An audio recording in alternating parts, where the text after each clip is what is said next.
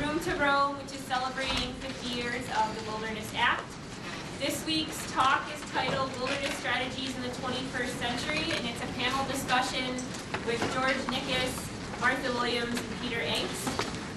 I'm going to go ahead and quickly introduce tonight's panelists and then hand it over to them. Martha Williams is with us. She's an assistant professor of law here at the University of Montana. She's a former deputy solicitor for Parks and Wildlife for the U.S. Department of Interior. She teaches wildlife law and introduction to environmental law here at the University of Montana. She also co-supervises the Land Use and Natural Resources Clinic. She was the deputy solicitor for Parks and Wildlife at the U.S. Department of Interior, where she advised the Secretary of the Interior and oversaw legal issues regarding the United States Fish and Wildlife Service and the National Park Service. She worked on wilderness as it intersected with both the National Park Service and the U.S. Fish and Wildlife Service. Before working at the Department of the Interior, she was the agency counsel to the Montana Department of Fish, Wildlife, and Parks, where she focused on real estate transactions, environmental policy, and Endangered Species Act litigation. We also have with us tonight Peter Aengst, who's the Northern Rockies Senior Regional Director with the Wilderness Society. Peter has been with the Wilderness Society since 2001. He provides the overall strategic management and policy leadership for the organization's programs here in Montana, as well as Wyoming and Idaho.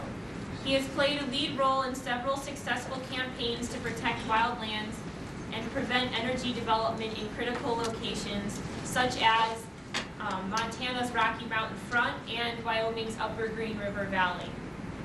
Before coming to the Wilderness Society, Mr. Aengst worked for the Yellowstone to Yukon Conservation Initiative as an outreach and media coordinator, where he developed a 2-year communications plan for Y2Y, which secured both national and regional media coverage. He was also working for the Greater Yellowstone Coalition and successfully developed a campaign to block the New World Gold Mine, which was proposed for development near Yellowstone National Park, for those of you that might remember that. Our third panelist is George Nickas. He is the Executive Director of Wilderness Watch, which is a national citizens organization that works to protect the National Wilderness Preservation System and to ensure the wild character of our existing wilderness within this country. He was raised in southeastern Utah and has been a public lands activist for over 35 years, including the past 17 years with Wilderness Watch specifically. He takes time out occasionally to work as a wilderness river guide, a seasonal ranger in Misty Fjords National Monument Wilderness, and has worked on a handful of statewide and national political campaigns. He's a graduate of Utah State University's College of Natural Resources. I'm very excited to have all three panelists here tonight. It's quite a lineup. We're going to learn a lot from them. George Nickas with Wilderness Watch is going to start us off, followed by Peter Aengst with the Wilderness Society, and Martha Williams with the School of Law will be our third speaker tonight. With that, I would like to hand it over to George.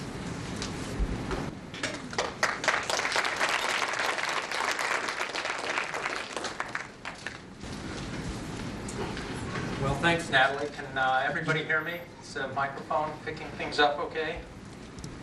Got to get rid of this. It's a little bit warm. And it's not me. Well, it's a real pleasure to be here tonight and to talk with all of you about wilderness, my fellow panelists and all of you. I've enjoyed this lecture series as it's been going on for the last couple of months, and looking forward to tonight. We're going to talk about some strategies for preserving wilderness, but I want to give a little bit of an overview first, because I think figuring out where you want to go requires that you know where you are and how you got there. So I'm going to give a little bit of a history about the Wilderness Act and what it is we're fighting to preserve, and talk a little bit about the state of affairs, and then we'll talk about some future strategies or ideas. So we'll move along pretty quickly here.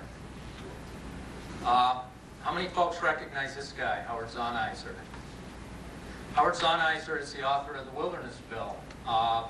He was the executive secretary of the Wilderness Society at the time, and he's the guy who, more than anybody else, is responsible for passage of that law.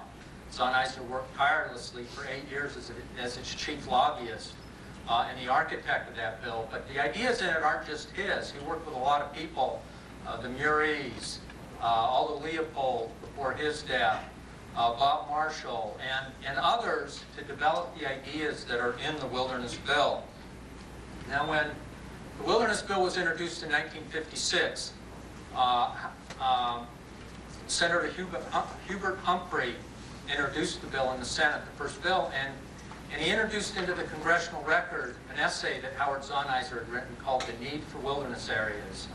It's a wonderful essay if you can get your hands on it and read it. But what Zahniser said in there is, we have to do two things. We have to establish a system, which this bill does, and then we have to make sure that nothing alters the wilderness character of these preserves.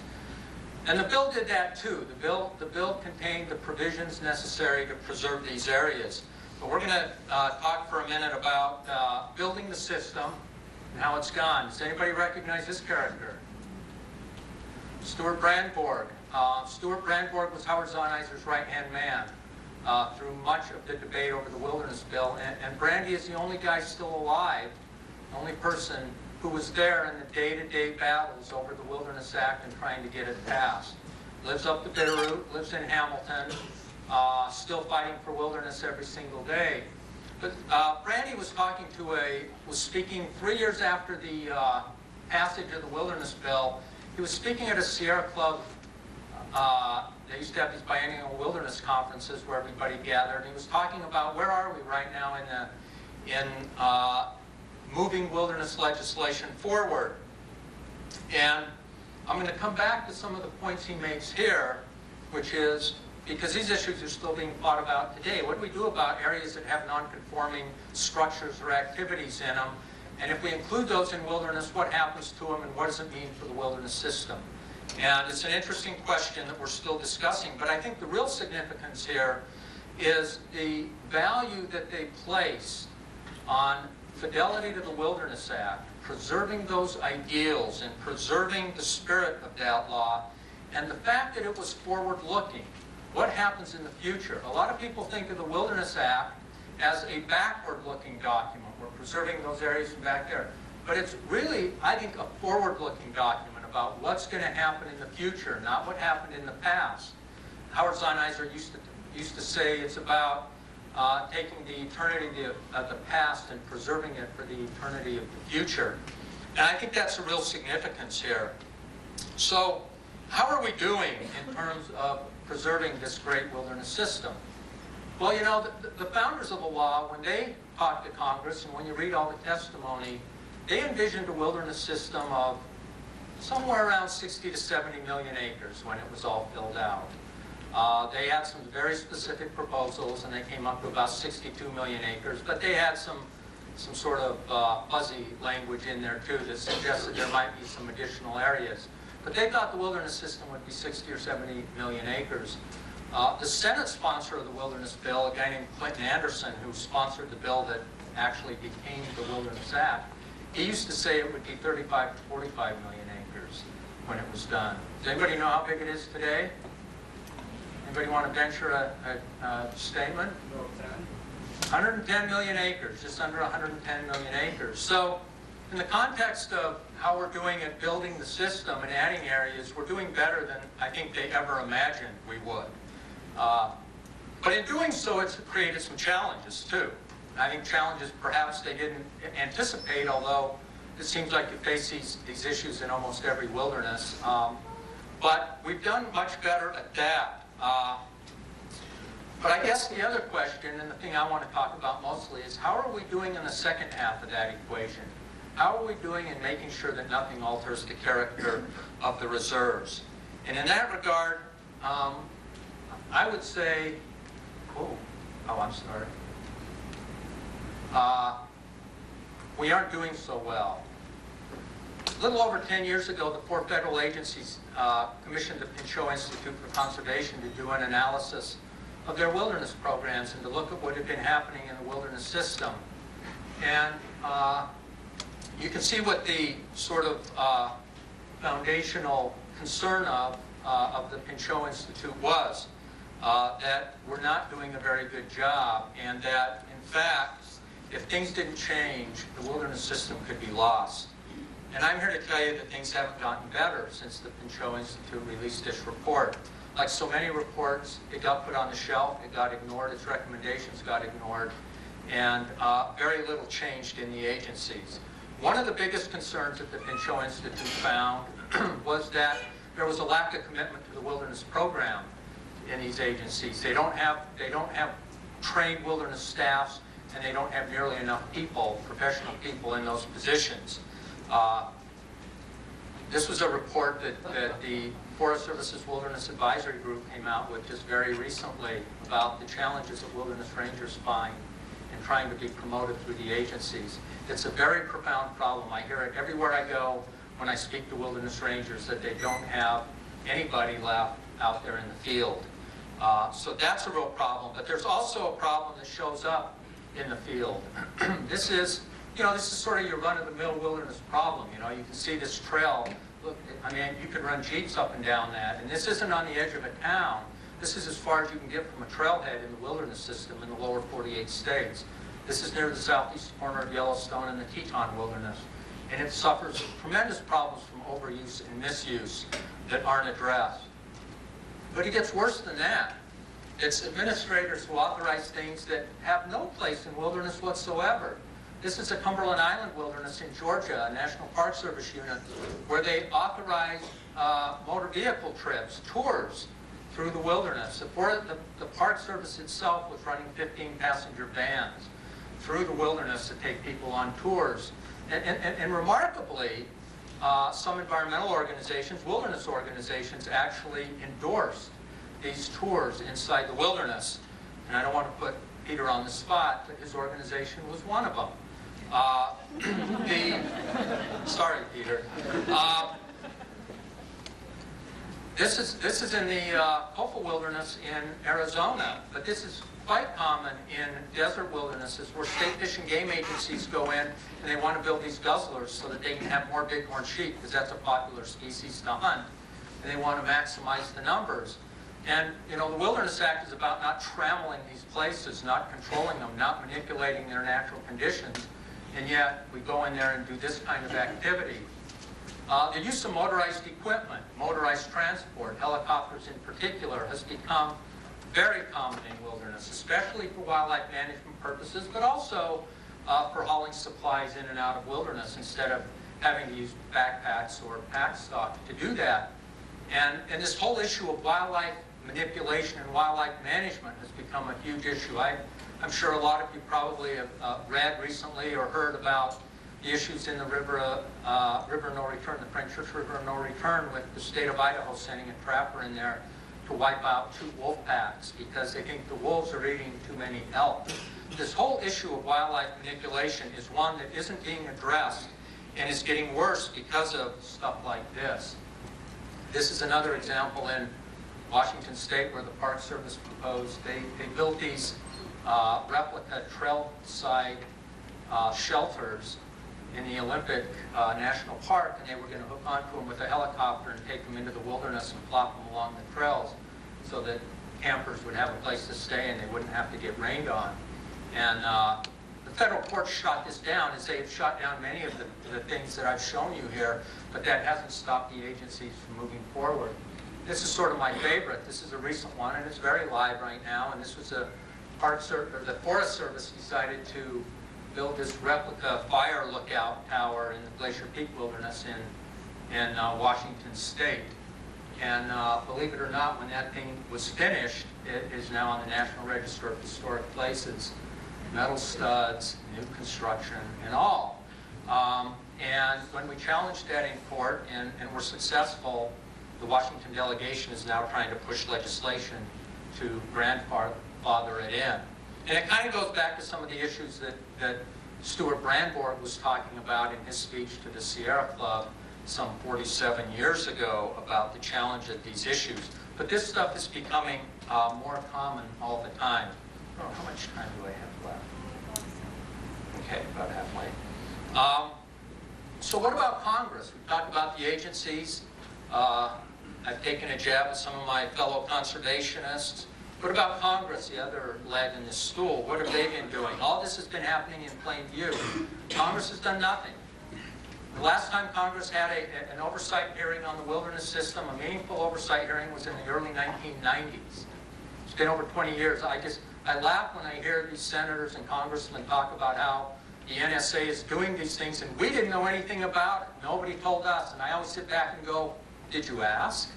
Did anybody bother to provide oversight, which is what Congress is supposed to do? They've not provided oversight of the wilderness system. And what they have done that has not been helpful at all is they've put language in a lot of wilderness bills, a lot of special provisions in these wilderness bills to authorize inappropriate activities and incompatible activities inside wilderness to make it legal. Those guzzlers you saw, those things are written right into a couple of bills in Nevada for wildernesses there. In California, the same thing. And in other places, there have been bills that haven't passed but been proposed in Idaho for the boulder white clouds that would have, well, it was what the sponsor called the wolf control language. It would have made what's going on in the river no return sort of the status quo for predator management inside of wilderness. So, and there's been a whole slew of these things. So Congress has not been helpful in putting this language in these bills. And in fact, in the 50 years since the Wilderness Act passed, there has not been a single bill that has provided more protection for wilderness than the Wilderness Act did. The Wilderness Act has some compromises in it. Not a single bill has provided more protection than the Wilderness Act did. But many, many bills have been chipping away at the protections. And what happens is once they put it in one bill, it starts showing up in every bill. So some of the wildlife management provisions, the grazing provisions, some of those things that are harmful to wilderness and make it more difficult to preserve wilderness character become commonplace, and it just keeps adding up. And so Congress has been not very helpful. So as the system has expanded, which is a good thing, it has also become less wild by law. And so that's a real challenge that we face going forward. So, you know, that kind of gives you a quick little bit about the history, I guess, and where I think we are today. And I think right now we have a system that's pretty much in crisis with overseeing agencies that put a low priority on wilderness programs and wilderness protections, and a Congress that refuses to fulfill its oversight responsibilities, and frankly a conservation community, a wilderness community that pays little attention to these sorts of issues, does very little to defend wilderness against these kind of assaults, and in some cases even advocates for its diminishment. So what do we have to do going forward? I would say it starts with us. Wilderness advocates have to rededicate ourselves to the values and to the protections that the Wilderness Act talked about and to preserving authentic wilderness. It has to be more than a fight over acres and areas or over trade-offs, incurring political favor and using wilderness for political currency. It's about so much more than us. It's about preserving wilderness for future generations and for all the community of life that's out there. It's too easy to take the easy political steps today, but that has real consequences down the road. We have to keep wilderness authentic, and we have to remember that one of the fundamental tenets of the law is that we humans have to practice restraint. There are a lot of things we want to do out there, but we need to practice restraint. The second thing we need to do is I think there really has to be dramatic reform of the federal agencies' wilderness programs. Wilderness is 20% of the public land base, and I'd be surprised if it gets even 1% of the funding that goes into public lands. It probably gets less. And frankly, and this is perhaps a bit controversial, but I don't think the federal agencies that we have were ever constituted to administer wilderness. They were constituted as sort of multiple use agencies. Not that wilderness isn't technically one of the multiple uses, but they're filled with people who aren't trained in wilderness, who aren't experts in wilderness, and in many cases could care less about wilderness. And it's not to say they're all that way. There are good people. But the agencies really were never designed to be the stewards of a wilderness system. And I think ultimately we need an agency that is designed to be stewards of the wilderness system. Call it a wilderness service. Call it the overseers of the wilderness system. Fill it up with philosophers and poets and writers and authors and other people who understand wilderness for what it is, who don't feel compelled to manipulate it, don't feel compelled to build things in it, don't feel compelled to drive through it, don't feel compelled to take the easy way out, don't feel like they have to trade their wilderness responsibilities against their multiple use responsibilities. If we're ever going to see that this 20% and what may end up being 25 to 30 or 40% of the public land base is truly preserved as wilderness, we need an agency that is truly committed to wilderness overseeing it. Lastly, what do we do about Congress? I don't know. I mean, our current Congress truly is broken. Our system is truly broken. That's a bigger issue, I think, than any of us can really fix. But we can work to reteach Congress about what wilderness is. Excuse me. If the people lead, the leaders will follow. We have to become advocates. We have to hold politicians' feet to the fire. We have to insist on more and better attention for wilderness. And ultimately, if we ask for that, it will come. So let me just conclude by saying, the future for wilderness can be either dark or it can be bright.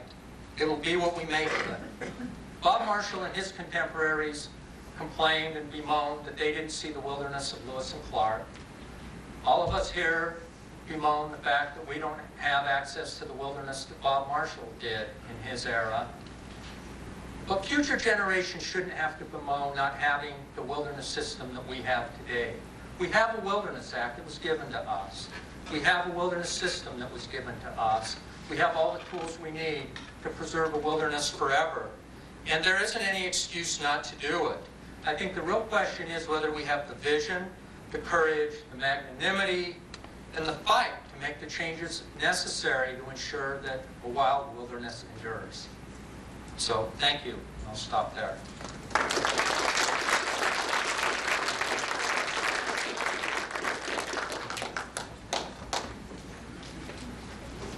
Well, thanks. It's great to be here. I'm not going to talk about Cumberland Island. I'm going to actually switch gears a little bit and talk about new wilderness, not really about wilderness management. So I'll wait for a second until this time.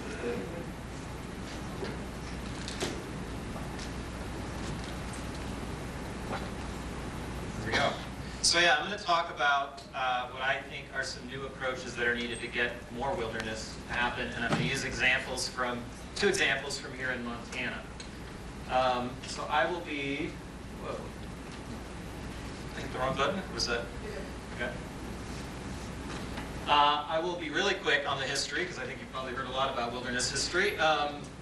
So, can't be up here from the Wilderness Society without at least telling you very briefly the Wilderness Society is a national organization founded in 1935, and as George did well for me, had an instrumental role in the original drafting and passage of the Wilderness Act, and really has been involved in all the major wilderness legislation passed over these last 50 years. Maybe you've gotten this from some other speakers here, but Montana actually has a pretty unique role in the history of how wilderness has played out over these last 50 years. The biggest probably being in the Scapegoat Wilderness, which was passed in 1972. When they passed the act in '64, the original thinking was that the agencies were going to be in the driver's seat, and the agencies were going to basically recommend and push through what areas were going to become wilderness.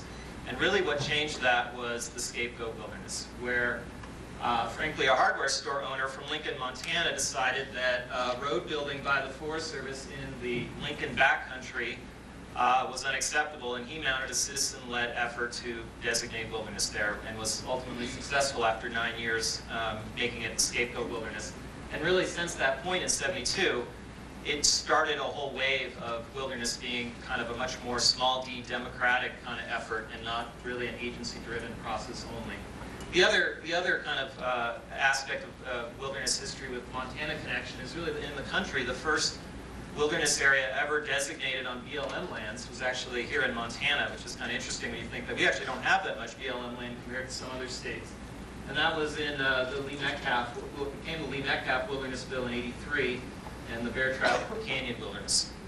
So remember 1983, because let's kind of put Montana in perspective in terms of, you know, George relayed well with over 109,000 acres, sorry, 109 million acres of wilderness. We've done well in terms of that, but I guess I'm going to argue that there's a lot more still to be done, and Montana hasn't done very well when you look at it. So this is how much wilderness has been designated by state since '83, both in terms of raw acres and in terms of units. And of course, California is far out ahead, and you kind of go down the list with a lot of western states, you know, millions of acres to hundreds of thousands of acres. Then you get back to the east, and you have states like New Hampshire with 104,000 acres, and you even get down there to Puerto Rico with 10,000, and then we have Montana with 0. And so really, there's no other western state that has gone longer with no new wilderness being designated, and really, I think you could argue we've been in a wilderness drought in Montana. We've done over 30 years with no new wilderness designated in the state. Well, maybe it's because Montana already had enough wilderness. You know, what about before? What about 64 to 83? This is actually a sign that in a rally that was in Montana for those opposed to wilderness, kind of a double negative in terms of the X and the no wilderness. So let's look at how much wilderness we have by state. Alaska, you know, because of some ANILCA and some other laws, has kind of the largest percentage of its land base in wilderness. But as you go down the list, you know, there's Montana again at 4%, the same as Florida in terms of wilderness. So that's not the answer. Really, there's a lot more room for more wilderness here in Montana. And I guess what I'm going to argue tonight is that to end this drought with more wilderness to be created in Montana, I think there's a need for some new approaches to be taken. And that's really what I'm going to focus on and use two examples, very live, current examples from Montana to illustrate this new approach that I'm advocating for. So one being the Blackfoot Clearwater Stewardship Proposal, and the other being the Rocky Mountain Front Heritage Act. And then I'll kind of conclude with some lessons from those two examples. So just to orient you first for where those two examples are. So this is what people refer to as the crown of the continent, the 18 million acres that kind of is centered around Glacier Waterton National Parks, the Bob Marshall Wilderness Complex, and goes up into British Columbia and Alberta. Don't worry too much about the colors on this. If you can see them, the dark green is designated wilderness, including the scapegoat, the Bob Marshall Great Bear. The lighter green is Forest Service lands, not designated wilderness. And then you have blue, which are state lands and Native American reservations and such. So the circle down there is basically just to orient you around Sealy Lake is the Blackfoot Clearwater Stewardship Proposal area in what's called the southwest crown of the continent. And the Rocky Mountain Front is on the east side, basically. It's this long kind of strip that runs up next to Augusta, Choteau, and then that circle up kind of at the north end there, the Badger 2 Medicine area, which is the northern end of the Rocky Mountain Front. So I guess to first start with the Blackfoot Clearwater proposal.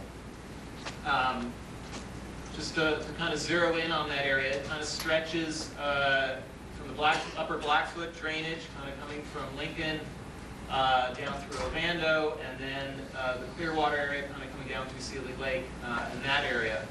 And this area has part of the scapegoat wilderness in it, and then it has these other lands that are not designated. And the history here was a history in terms of how this kind of collaborative proposal came about was originally about fights over forest management, as we've had a long history of in Montana. But that began to change about 8 or 10 years ago, where there were new kind of efforts to say, well, what if we kind of start partnering around new approaches with kind of collaborative forest restoration efforts? about dealing with the legacy of old logging roads, about clogged culverts, about needing to thin some forests around communities for wildfire issues. And you had projects represented here popping up. You also had forest planning go forward, which came up with recommended wilderness, which is in the blue-purple color here, and the agency kind of managing that area for its wilderness values in an administrative sense.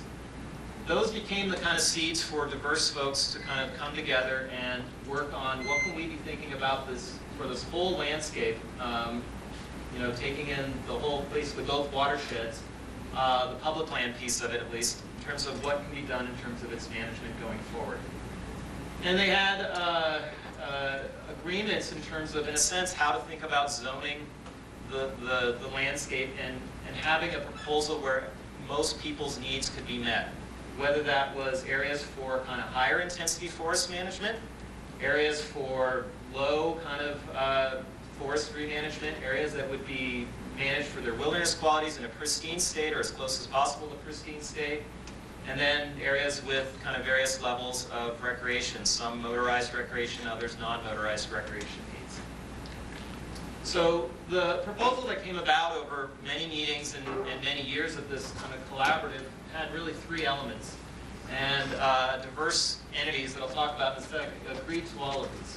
The first had to do with forest restoration, which was about seeking and securing, ultimately, new funding for forest restoration projects to go on in that Seeley Lake Ranger District of the Lolo National Forest. The other was about wilderness designation and adding 87,000 acres to basically the greater Bob Marshall Wilderness and actually some over on the Mission Mountain Wilderness side. The third had to do with, from an economic side, in Seeley Lake about cost sharing, support for a cost sharing agreement for cogeneration biomass plant in Seeley Lake, which was in part to kind of sustain Pyramid Mountain lumber mill there that was kind of needed to make the forest restoration element work. Once that proposal was developed, it was shopped around through a ton of community meetings and public venues. There were also economic analyses done on the proposal in terms of what it would mean to the community in terms of both jobs and revenues to the local municipalities and the state of Montana. This is just some of the numbers that came up from that.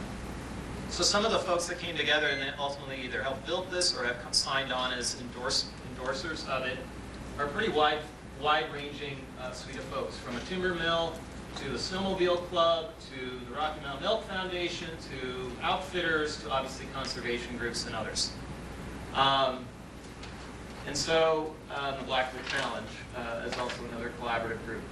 So that proposal ended up, just to where we are today, ended up in Senator Tester's Forest Jobs and Restoration Act, which has been in Congress, well now 2 Congresses for the last almost, 7 years.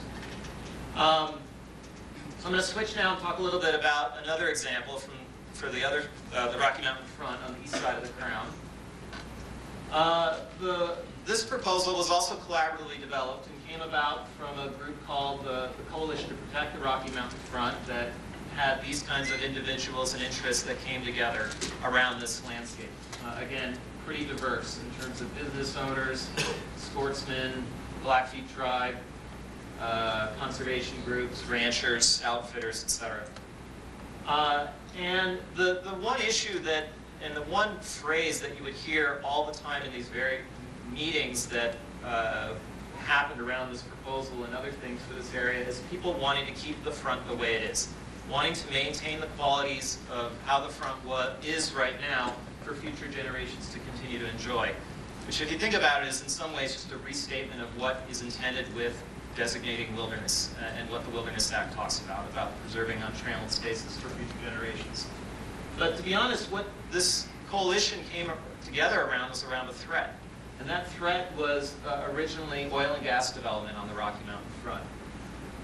This map kind of shows, again, the front, and all the yellow is Forest Service lands that are roadless. So as you can see, it's like 97% of the non-wilderness Forest Service lands are inventory roadless areas.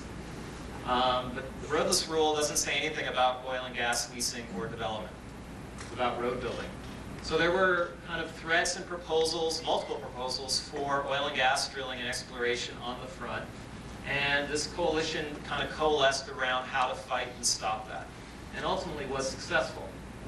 First, through basically getting legislation developed, introduced into Congress, and then passed in 2006. That was a legislated mineral withdrawal of this, that's the area in purple, the lighter purple, for the whole Rocky Mountain front, removing it from any future oil and gas leasing or hard rock mining. But that didn't deal with pre-existing kind of grandfathered leases on the front. And so then there were a series of either buyouts or retirements of those leases on the front. And those are the darker purple, although some of those in the Badger to Medicine parts still remain today and are still ongoing issues. But the coalition formed around this, worked on it for many years, and had these successes. And out of that, there was a kind of an aha moment where it was, maybe we need to think about not just waiting to the next kind of threat to come along, maybe we need to be proactive about what can we develop for keeping the front the way it is and building something to maintain these qualities in a proactive way. And so that's where this Rocky Mountain Front Heritage Act proposal came about. It basically, the folks were really clear, those diversity of folks I mentioned, that they wanted the proposal to be about the whole landscape, about all of the lands, at least the public lands, the federal lands on the front. So the proposal basically covers basically over 300,000 acres of federal lands, both those on the Lewis and Clark National Forest, and there's about 40,000, 50,000 acres of BLM lands on the front as well. And there's three parts in this piece of legislation, in this proposal that this coalition developed. The first is basically, actually that number is wrong, sorry, 67,000 acres of wilderness additions to the Bob Marshall Wilderness. And I'll show you that on a map in a second. The second is 207,000 acres to be in a kind of uniquely defined kind of designated area that this group came up with called the conservation management area, and I'll explain what that is. The third had to do with an important issue for this landscape, which is about noxious weeds.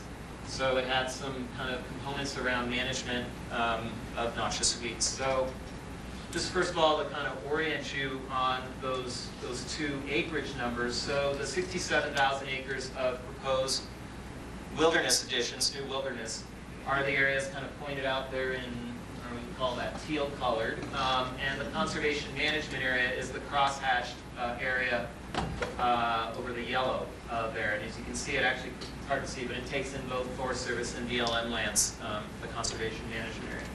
So what is the conservation management area, this unique, the 207,000 acres? Well, basically, it ensures that the roadless rule and the roadless qualities that we have in the front will be protected over time, not relying on an administrative rule, which is what the roadless rule is, but basically legislating that. It does allow some very limited temporary roads to be constructed for forest thinning, firewood gathering, and post and pole. And by very limited, basically it names 4 roads in the legislation and says that you can build a quarter-mile of road off of those 4. So it's pretty limited on that. It basically caps and puts a limit on motorized use. So it does allow motorized use where it is happening today, which is actually not very much of that 207,000 acres, but says that the Forest Service retains discretion to close areas for resource needs if needed, but can never expand it or open areas beyond the current uses today. And unlike wilderness, it doesn't say anything, so it allows things like chainsaws and mountain bikes to occur in the conservation management area. Then it has, again, the third part is the noxious weed component in this piece of legislation. It basically has 2 parts. It directs the agencies to complete a new coordinated weed management plan so that the Forest Service, BLM, kind of has to work and coordinate with county, state, local watershed groups who are also putting major resources, landowners, into fighting noxious weeds on this landscape. And actually, this part's already had some success in the sense that it's helped already secure a federal grant from the NRCS for noxious weed work on the front for $250,000. So this, one of the things this campaign has done for the Rocky Mountain Front Heritage Act has done a good job of really trying to profile the tremendous diversity of folks who built this proposal and are out there advocating for it. So this was from an ad that was run about who is behind the Rocky Mountain Front Heritage Act, just showing some of the different folks, various walks of life, various parts of Montana. Again, like the Blackfoot Clearwater Stewardship Proposal, there's been efforts to also kind of document the support. There was a statewide poll that was commissioned several years ago by Republican and Democratic pollsters together, where they asked, the question you can read at the top, where they got a description, a 2-sentence description of the Heritage Act in terms of what it would do, and then asked people's levels of support. And you can see what's interesting, the breakdown is, what I find most interesting is it doesn't matter, it varies somewhat whether they are self-identified Republicans versus Democrats or independents, but that the level of support actually goes up the highest when you look at the crosstabs for those folks who were in the 5 counties around closest to the Rocky Mountain Front, 79% versus the rest of the state at 67%. There's also been economic analysis about the importance of keeping the front the way it is. We use Fish, Wildlife, and Parks, kind of fishing and hunting data sets to kind of quantify annually how much those bring into the state of Montana in terms of the hunting and fishing resource on the Rocky Mountain Front. So to kind of close here, I guess, what do these two approaches or these two proposals kind of typify in terms of a new approach to wilderness designation? We're kind of past the era, I think, of statewide wilderness bills, as much as I'd love to have that. I think we're in a different time. So we have proposals, these two, as I've explained, that are kind of landscape scale. They're looking at the whole landscape in terms of what needs to happen in terms of designation and protection, management, some of it being wilderness, but some of it being about other things. They're place-based. They're about an area that people kind of identify with, a watershed or a place like the Rocky Mountain Front. They are generally collaborative and built from the bottom up in terms of local folks participating from diverse walks of life, not always agreeing, taking a lot of time to hopefully, not always succeeding frankly, but hopefully getting to a place where they've built something that they can all kind of live with and support. They're not just about wilderness anymore. They're about wilderness and other designations. Conservation management area, even the Blackfoot Clearwater Stewardship Proposal has a recreation area designation in it. It has those kind of forestry components. And restoration, whether that's about forest management or whether it's about noxious weeds, recreation are kind of big elements of, I think, this new approach in terms of what people are developing, and as these two proposals typify. So to finally conclude, I guess, in terms of some lessons learned from these, and I don't want to say that either one of these is passed. They're both before Congress as we speak, so they're lessons learned with the hopes that they will be successes. I think that there's a lot of power in terms of having multi-component proposals that are not just about protection, but certainly have wilderness in those core protections, but also have elements that are about restoring the landscape and about connecting elements to the landscape. That everyone can see that they're kind of thinking about the whole landscape, and protection's a part of that, but there's other things we need to be doing as well. I think we need to get past, as I said with the Rocky Mountain Front and that coalition, about just saying no and stopping bad things, of which there's lots of bad proposals out there. In the case of the Front, it was oil and gas, getting beyond just stopping those and saying no to a culture of cooperation about building something new and proactive for the future. And a lot of this is about groups are being dissatisfied and concerned about the status quo. And is there a way to build something that provides more certainty for various groups, whether that's, in some cases, motorized recreation users, whether that's about the timber mill wanting more certainty about making sure there's still going to be some forest thinning, whether that's about dealing with noxious weeds and having more certainty about coordination across the agencies, or whether it's about more certainty about areas that are being kind of managed as wilderness today but don't have the Wilderness Act kind of legislative protections, that we get that kind of certainty. I think it's super important to make clear the economic benefits. Both these proposals have put resources into that, and they've definitely, so to speak, paid off in terms of compelling people to look at them with fresh eyes and get behind them. And I think it's important to really show the local support, that the folks who come together at that local level and build these from the bottom up make a big difference in terms of getting these moved through the political process. So I think the end point, I guess, is if, that the lessons learned is that doing this conserves wilderness and wildlife while also can also maintain a traditional way of life. And that's what these two proposals, I think, typify. So we'll end there. Thanks.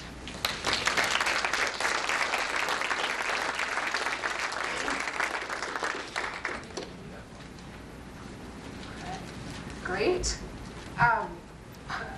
I feel like I exemplify George's comment about both George and Peter are experts in wilderness issues and have been in the trenches. And I represent what George was talking about, in that I worked for a federal agency and worked on wilderness issues when they intersected with other issues. So I've never focused on wilderness, nor did many of my colleagues.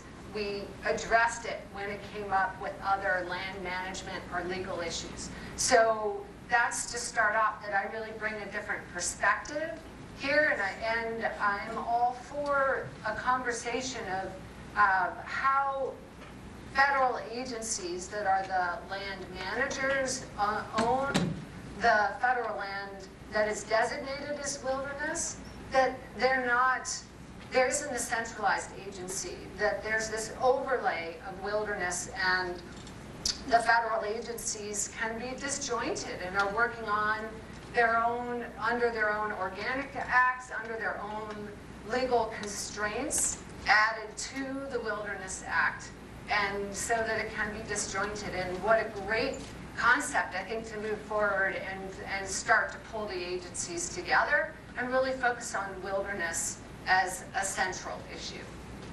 So as I was preparing for today, I was thinking, okay, strategies for wilderness in the 21st century. And I really thought of three things. So often we talk about or focus on designation of new wilderness areas, as we should. But really, it should, as George mentioned, involve the preservation of wilderness characteristics in areas that are already designated as wilderness. So we want new wilderness areas designated, most definitely, but let's take care of those areas that are already designated. Let's take care of the wilderness that we have. And then third, to move forward with protecting special places short of congressional action. If Congress isn't acting right now, what other tools do we have? What other tools do we have to queue up wilderness? Can we look at the Antiquities Act? Can we look at monument designations? Can we look at establishing national wildlife refuges? Not as the end game, necessarily, but as a first step of protecting special places so that they're there then to perhaps move into the wilderness system.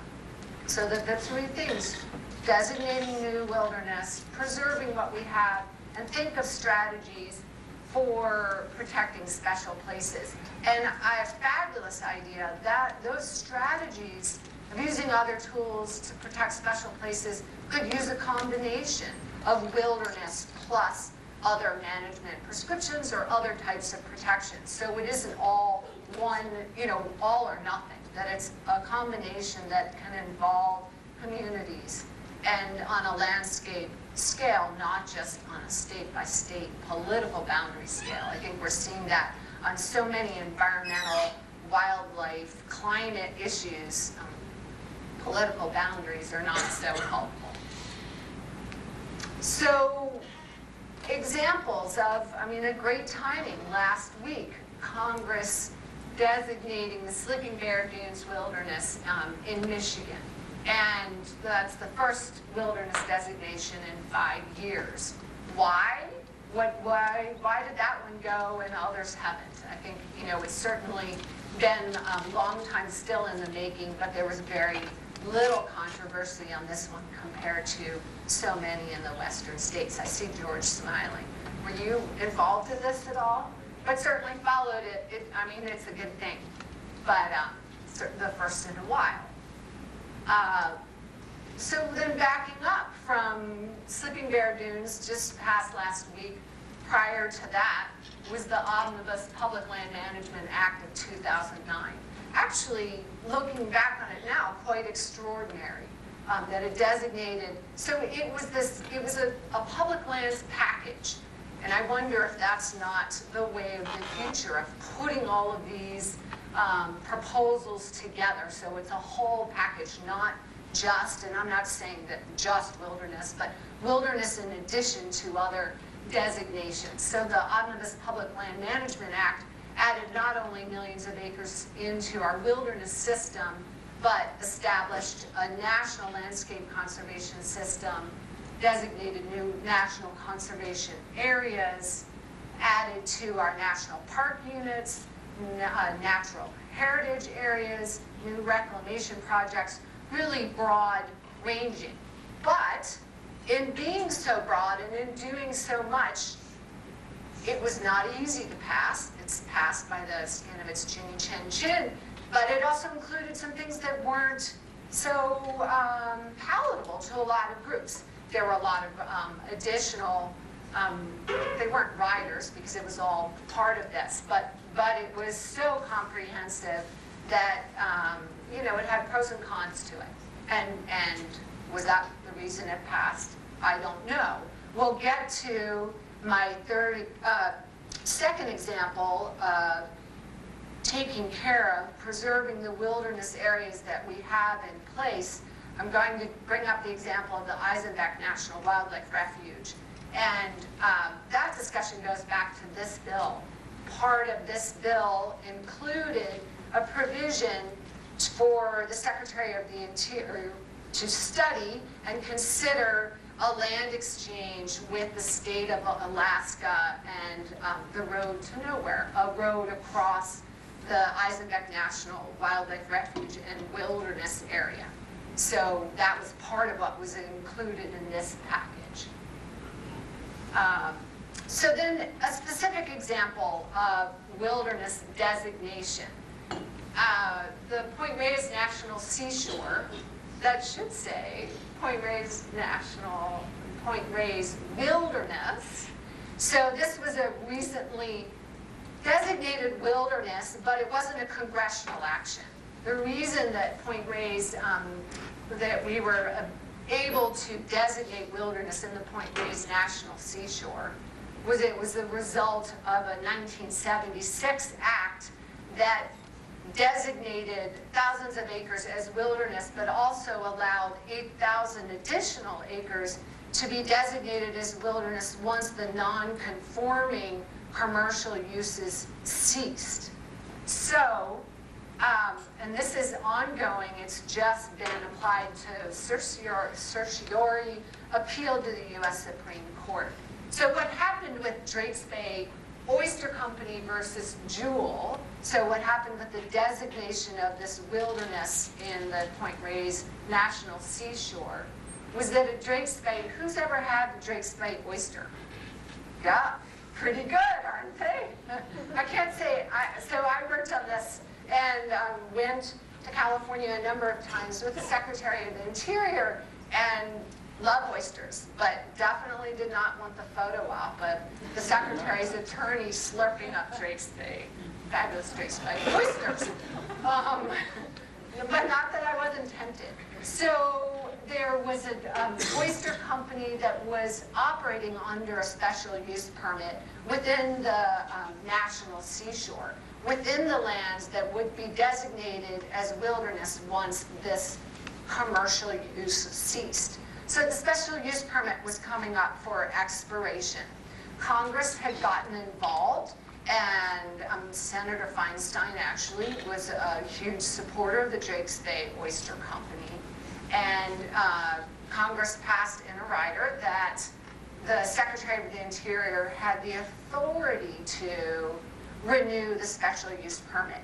Arguably, certainly the Department of Interior argued that did not require the Secretary to extend the special use permit, just gave him or her the authority to do that. So Secretary Salazar traveled to California, talked to many people about this, I think took it very, very seriously, took it to heart because, for a number of reasons, that it was an agricultural use that I think is compelling. Were there huge environmental consequences to it operating? The science was not clear on that.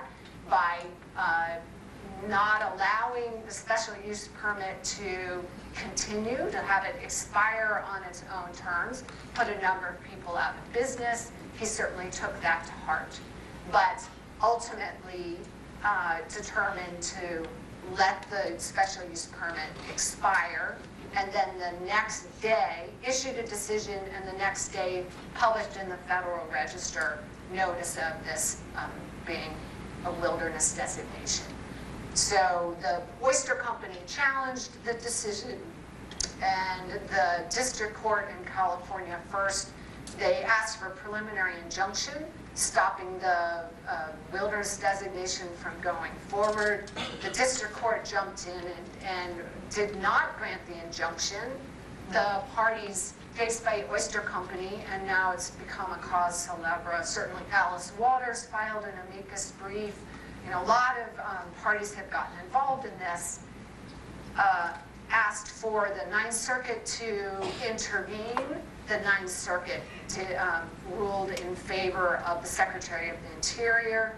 Then the parties asked for the Ninth Circuit to review it en banc, which means a whole panel to review it, and that panel denied the injunction as well.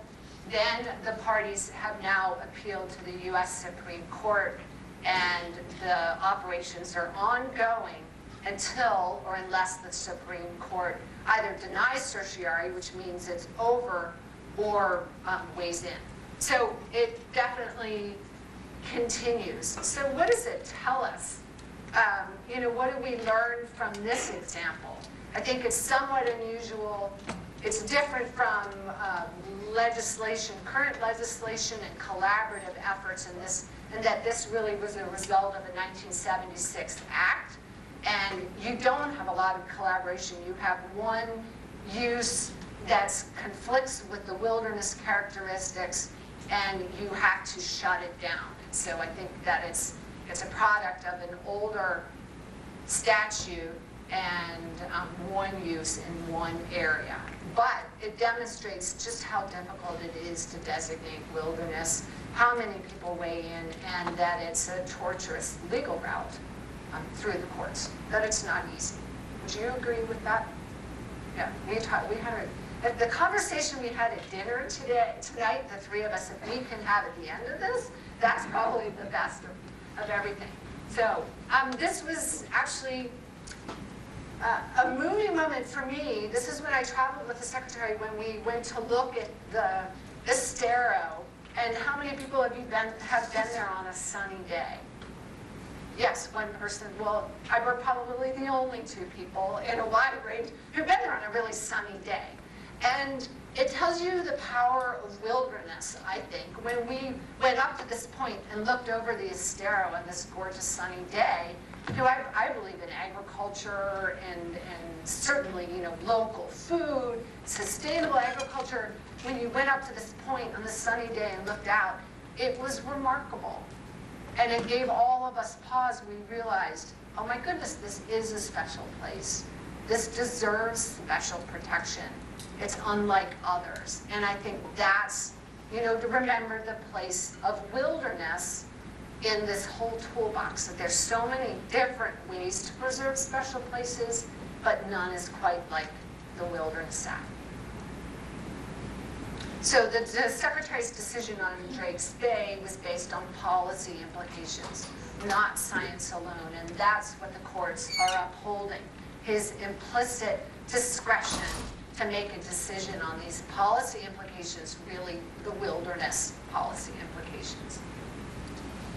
So then, how about preserving wilderness characteristics in designations that are already in place? The second strategy. Here's a picture of the Eisenbeck National Wildlife Refuge. And that is also incredibly, it's different from a lot of the challenges where there are day-to-day operational decisions that are in regions or in fiefdoms or, you know, in a national park unit or on a specific national wildlife refuge. This, I think the feeling was the proposal that first the director of the Fish and Wildlife Service and then the Secretary of the Interior had to look at was whether to exchange lands within the Eisenbeck National Wildlife Refuge with the state of Alaska, and that would allow a road to be built from the village of King Cove across the isthmus. And it was couched as a concern for natives in the village of King Cove to get medical access, to be able to evacuate. There was no land route out. They get flown out, and there had been some accidents. So that pits, you know, it's easy for us to think about when we're wilderness advocates, or you care so much about the wilderness characteristics. It's always, you know, balanced, at least in this instance, with some health concerns as well, or native village, their ability to get medical attention. But to weigh it all together, the road wasn't going to probably help that much. Really, the road to nowhere. And that the wilderness characteristics and the Eisenbeck National Wildlife Refuge, the wilderness there, is so extraordinary and really would be impacted by a road built through there. There were questions of whether the road would be used then to get frozen king crab through, you know, would it start to be used more and more, and how would that erode the wilderness characteristics at the Eisenbeck National Wildlife Refuge? So big issues, you know, not easy decisions, big political ramifications to this. And we will see those as time plays on. Powerful senators from Alaska that can they block judicial nominations? Can they block other nominations? What's the political toll of doing something like this?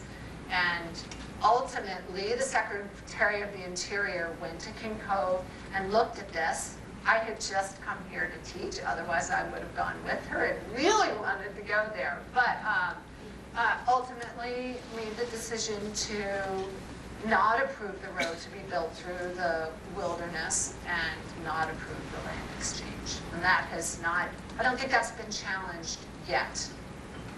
Do you know if that's been challenged yet?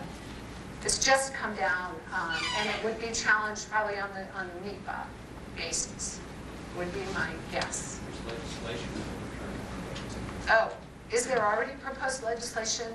Well, so then, okay, I mean, that's the elephant in the room also. I think for wilderness designations, and then wilderness designations that are already in place, they're congressional designations. So Congress has the ability to put wilderness, to protect wilderness, but also to make exceptions when they're designating the wilderness, or like for Drake's Bay Point Rays, to make exceptions for special use permits.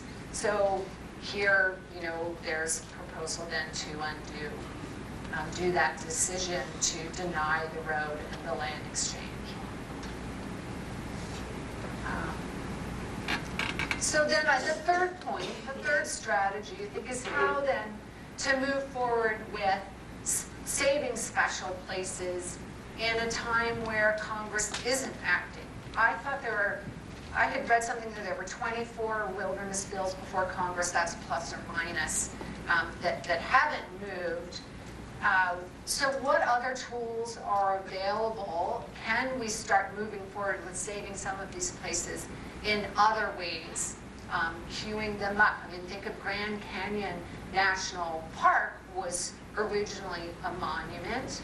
We have other monuments that have then gone on to be national parks. So it can be a step-by-step process. It can be. Obviously, you need to preserve the wilderness characteristic of the place. So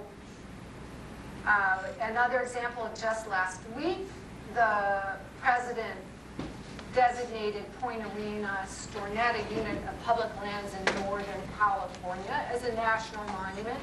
So are we he's seeing is the President Obama stepping up to the plate and starting to use the Antiquities Act more and designating more national monuments. There's certainly, he has said, he has indicated that he would do that more. The Secretary of the Interior, I read her speech before the National Press Club, certainly indicated that she is willing to look into that more at the President's direction. Obviously, the President, under the Antiquities Act, the President is the one who makes the designation. She carries it out. But certainly, I think that we're hearing indications from the administration that they're willing to do that more, that they're realizing there's a place for them to step up to the plate and designate and save these special places where Congress is not acting. I think that the President has said that there's a moral duty to leave our lands and waters and wildlife in a better place than they are today. So how that plays out, the proof is in the pudding, how it plays out. So here's an example, though, I think, of Secretary of the Interior and the Blackfoot this weekend trying to get full funding for the Land and Water Conservation Fund. So the end result here, or the theme that I want to finish with, is it's coming up with a public lands package, coming up with wilderness bills combined with other designations and other issues, and putting it all together. And so I know she's thinking, well, full funding for the Land and Water Conservation Fund, for example, it is part of that. So the full suite that should include wilderness designation amongst other designations. So, thanks.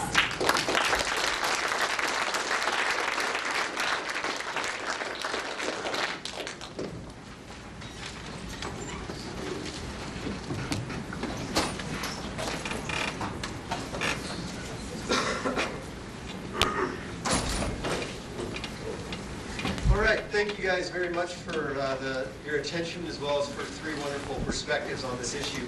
We'll now open it up to questions and answers from the audience. I'll bring the mic around for those who have them. And please, if it's directed to one particular person on the panel, please indicate as such.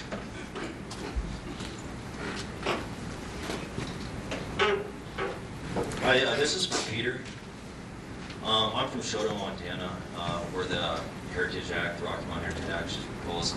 And you said it's supposed to be road list and stuff like this, but from my understanding, especially what you showed there, Teton Pass ski area, a bunch of outfitter places are behind that line. My cabin is behind that wilderness line, so how can you call it road list, and how can you turn it into wilderness when it is developed, it is trammeled and such? I can put the map back. Can you hear me? A little bit, or maybe could you put more description where that wilderness line lies?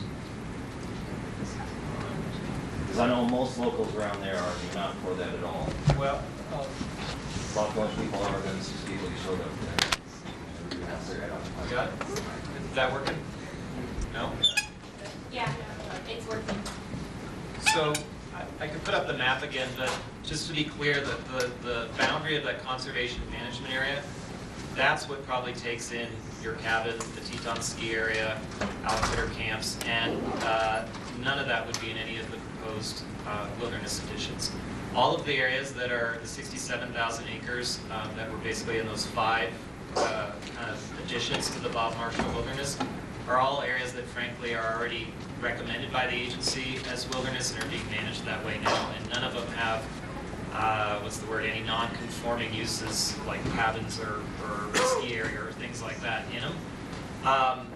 In fact, the agency has actually got closer to about 90,000 acres that they've recommended for wilderness. So there were a lot of compromises, and groups like mine and others started with a much higher number about where those wilderness boundaries should be drawn, and compromises had to be made in terms of from folks from the local area saying, we don't think that should be wilderness, we think the line should be moved back here.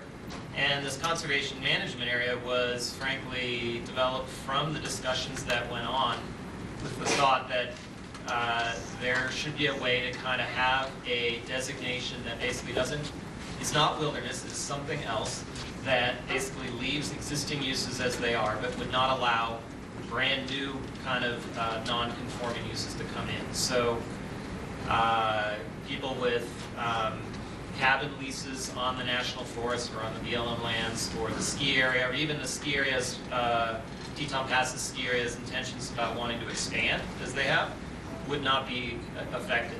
The benchmark airstrip. I mean, we went through all of these kinds of issues with local folks. In terms of the second part, I think you were getting at about how much support is there at that local level. It's divided. I mean, there have been, Senator Baucus, before he introduced the bill, held 5 listening sessions on the front in Augusta and Helena, Augusta, Choteau, Great Falls.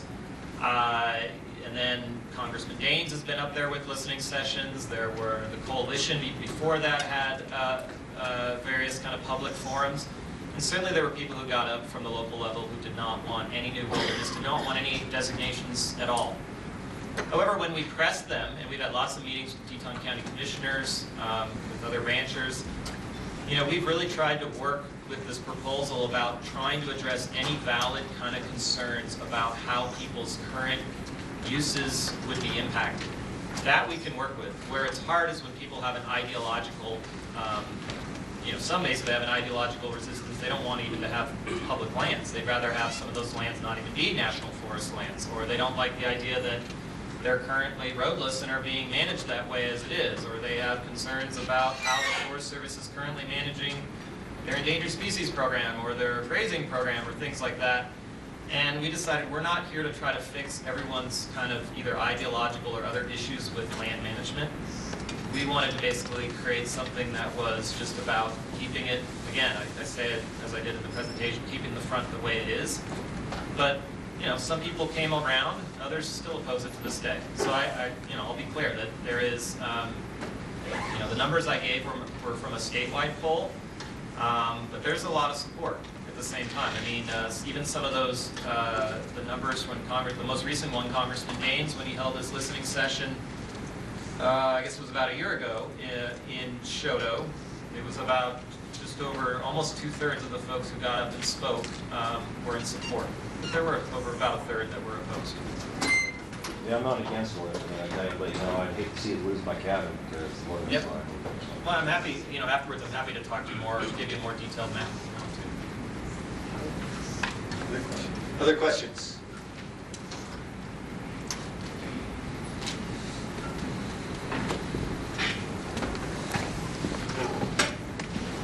This is also for Peter.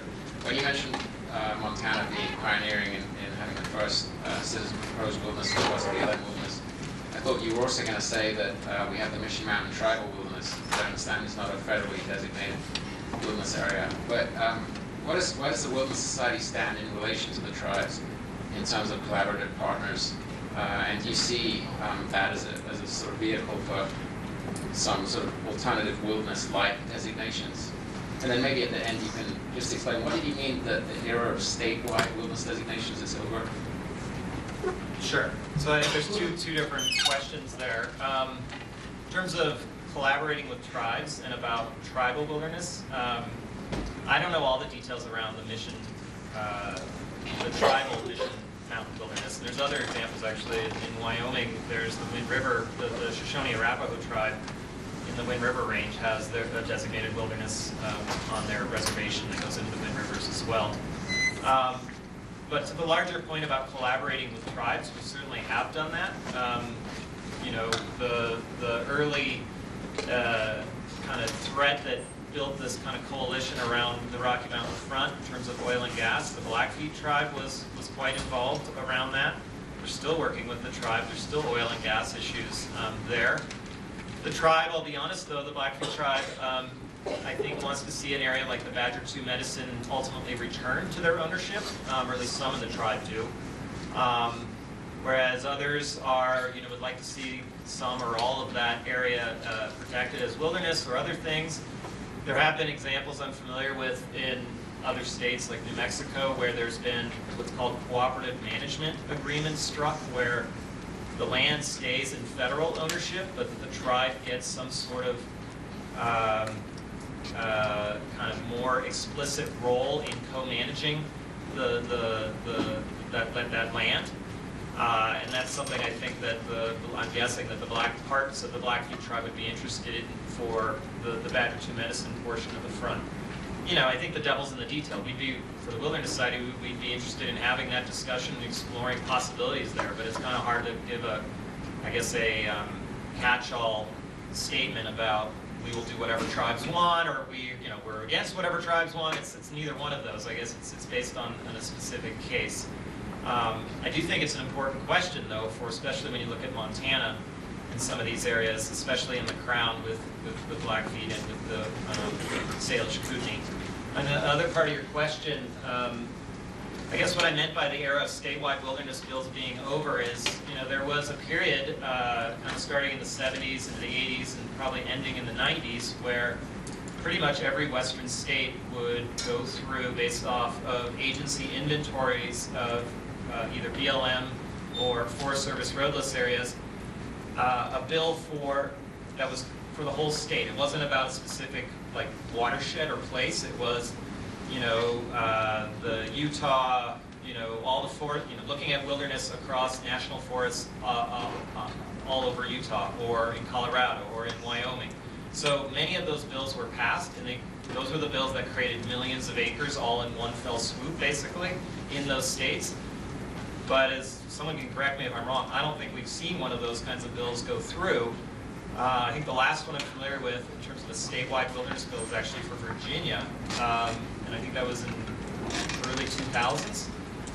But most, when Martha listed about 20, I think there's 28 bills, wilderness bills pending in Congress. I don't think a single one, there's one called the Tennessee Wilderness Bill, but really it's only about one, it's 38,000 acres. It's about one portion of Tennessee. So when you look at those bills in Congress right now, not a single one of them is what I'm kind of terming or thinking of that old style of big, hundreds, thousands of acres to millions of acres statewide wilderness bill. And instead what we're seeing are these ones that are on kind of smaller kind of areas. There's certainly multiple bills like that in Colorado, California right now, Washington State, and kind of go down the list. Yeah, someone else should speak.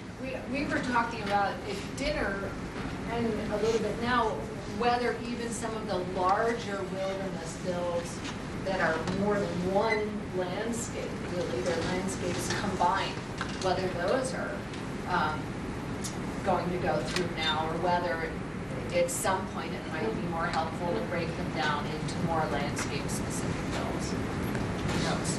Yeah.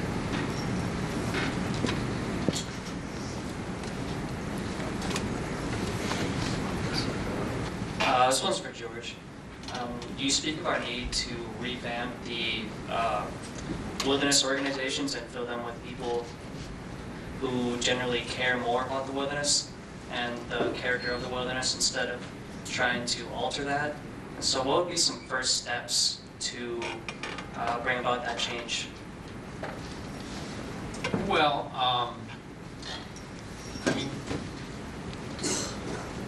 I think one of the things that could be done in the short term, I think, is to convince the agencies that they need to build up their wilderness cadres. They need to hire people, and they need to develop career ladders so that people in a wilderness program can hang around for a while and rise up to levels, decision-making levels, where they can make good decisions for wilderness. And that probably will require some nudging from Congress, because I just don't think the leadership in the agencies is interested in doing that right now. They have other priorities. But ultimately, I think in the long haul, it actually is going to require an agency that is committed to wilderness. Administering wilderness is different than other things. And I just don't think that you can't serve too many masters. And in the agencies today, you have to serve too many masters. And so imagine if the people in the Fish and Wildlife Service who oversee the Endangered Species Act also were responsible for getting out the cut, appeasing the state fish and wildlife agencies, getting all the cows out there, go on and on and on and on, issuing all the mineral lease stuff. You'd have a whole different group of people in there that maybe weren't nearly as committed to endangered species and also didn't have time to deal with them. And that's kind of where wilderness is right now. And so I just think that we need a different sort of approach in a very big way.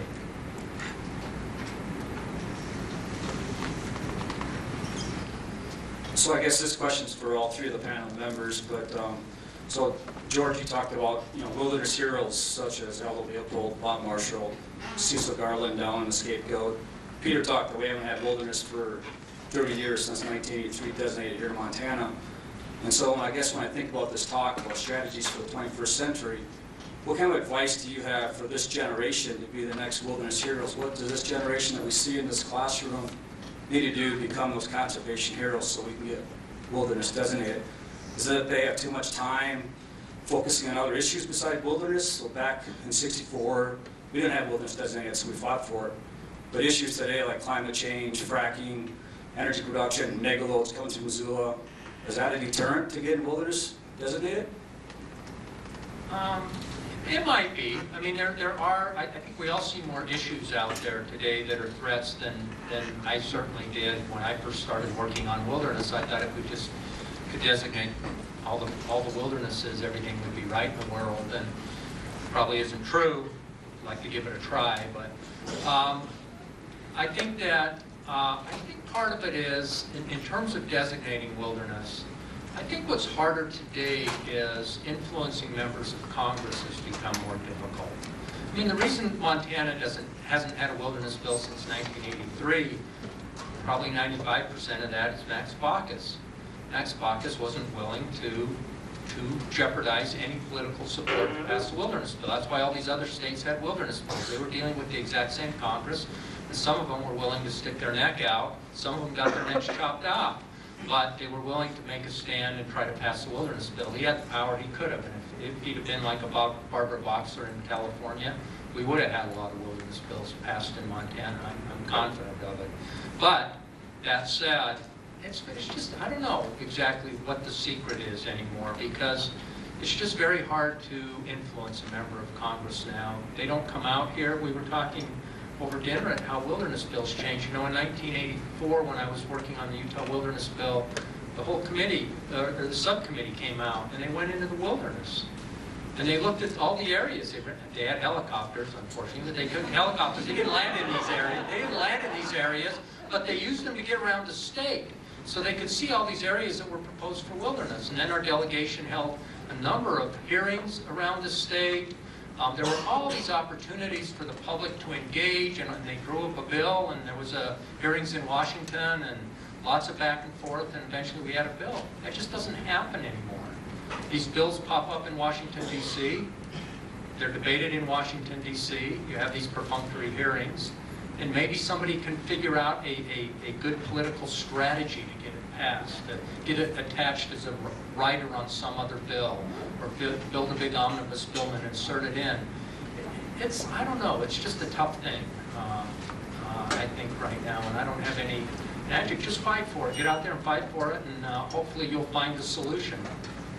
The way wilderness bills have passed have changed a lot over the years, and I don't know what will work next year or the year after.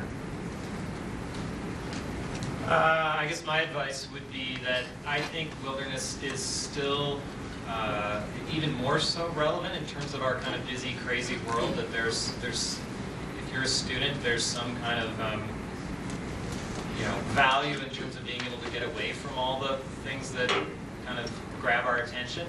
I also think in an era of climate change, and if you care about what climate change is going to mean, which I think you should if you're a student today, wilderness has a real role to play in terms of helping our landscapes be resilient and to be able to adapt in an era of changing climate, especially in a place like Montana with large landscapes like we have, like the crown of the continent.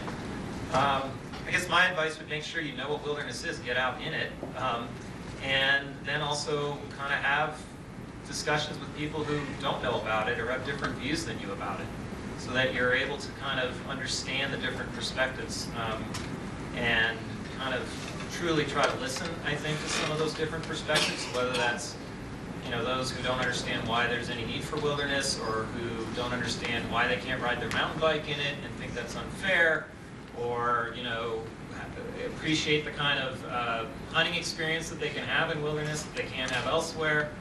Kind of just truly kind of understand the larger kind of demographic, social kind of perspectives that people bring around wilderness. And that'll set you up, I think, for being effective to get, as obviously I've argued, more wilderness to happen in the state.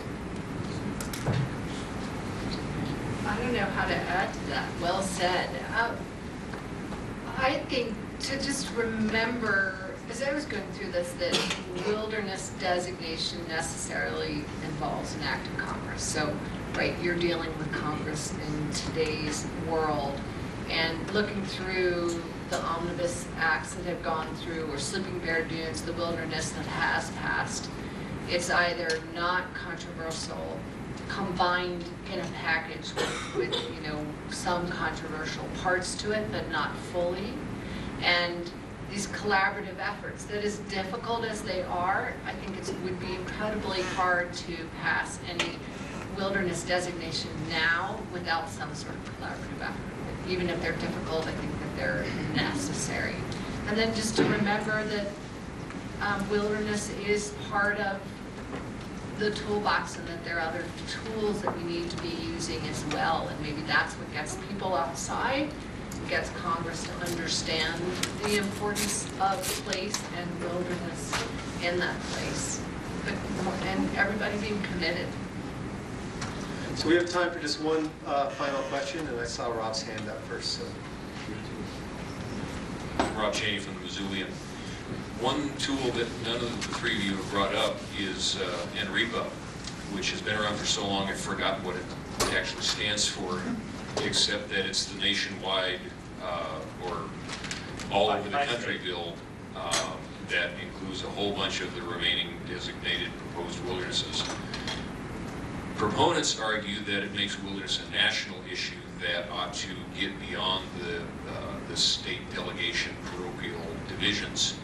Opponents say that it's never going to pass, and it's sucked off a crucial percentage of the voting public who would otherwise support local initiatives, and has just helped stall the effort. I would be curious what all three of you think about NREPA's fate and influence on the debate.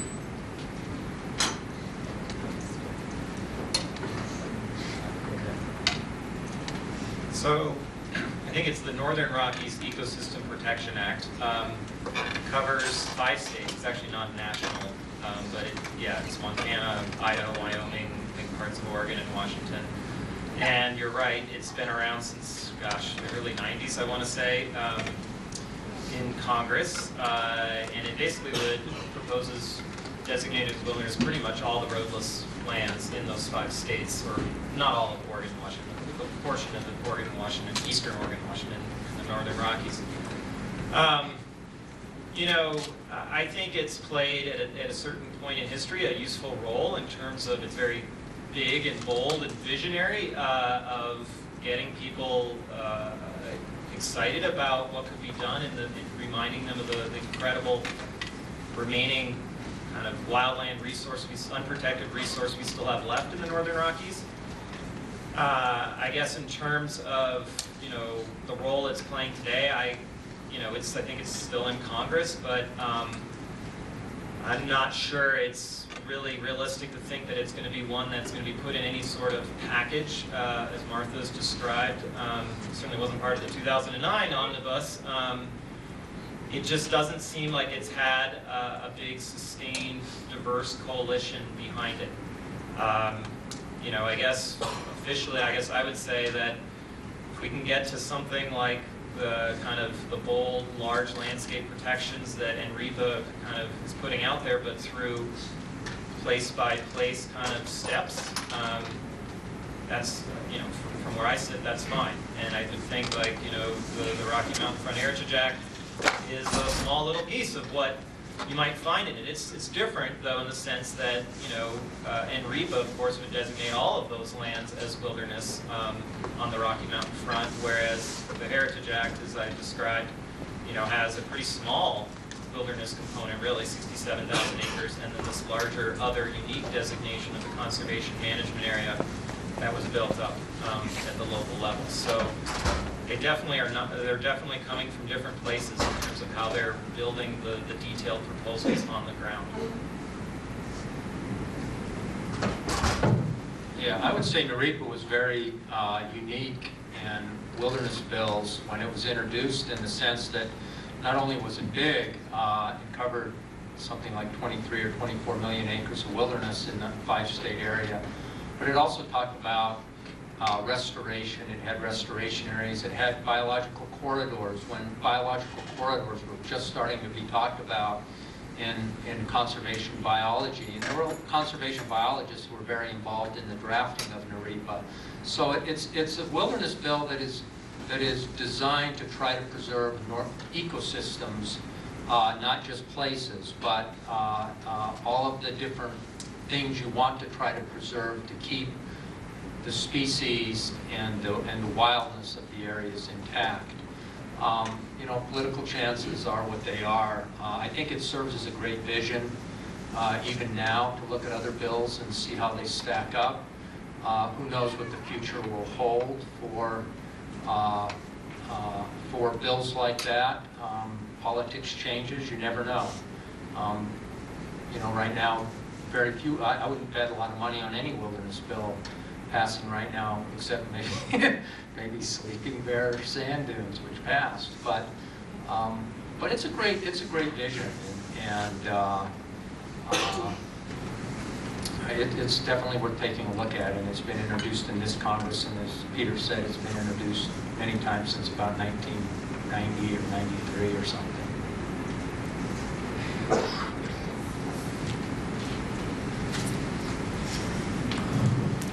I think of our existing environmental laws and some of the landmark bills that were passed years ago or in the 70s, and in some sense, a visionary bill is very appealing because I think it's something we haven't done for a while. But I worry about our public lands and the West and the repercussions. I think of the bills in Utah or the discussions of transferring federal lands to states, and some of the backlashes potentially against the Endangered Species Act. I think that counsels, in some respects, to work on a landscape base and build coalitions versus doing something sweeping. So there are pros and cons to it. But it's always heartening to know there's something like that out there. Well, thank you very much to our panel, and thank you to everyone for coming tonight. Let's give our panel a round of applause.